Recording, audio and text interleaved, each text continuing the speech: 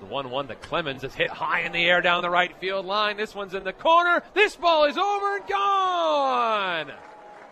Kody Clemens hits his first professional home run on a screaming line drive to right field.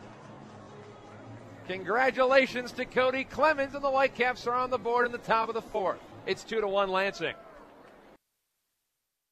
2 balls, 2 strikes, 2 outs. Top of the fifth, 4-2 West Michigan. Here's the kick, the 2-2 pitch. Clemens swings another high fly ball. Deep in the air, right field. Back goes Young. Looking up. This ball is over and gone.